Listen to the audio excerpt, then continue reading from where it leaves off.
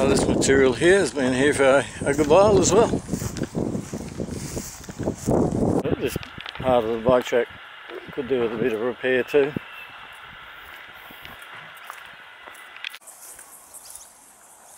Just down 50 metres, 20, 30 metres.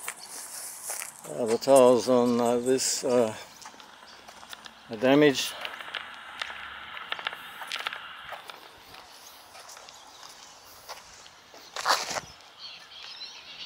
I suppose that's graffiti, I don't know. Same damage.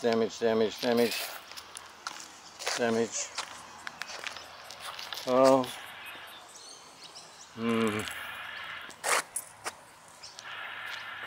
Okay, some more of the tiles damaged. I don't know who has responsibility for these gates, but this gate should be closed as well. This is not looking too good either. It's in the same park.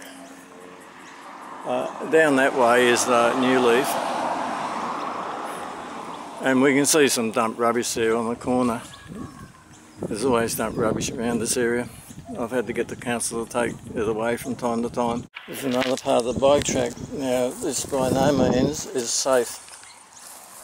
Ride a bike along here and you'll just perhaps have a mishap. This is another part of the bike track.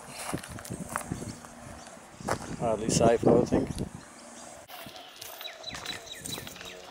How long has this been here?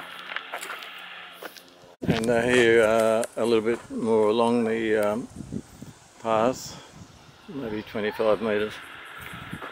We again run into this rubbish.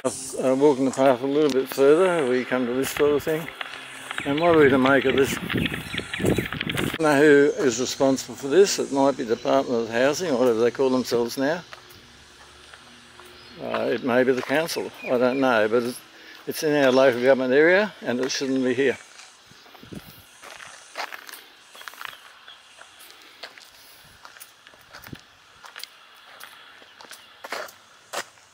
This is a play court in the park.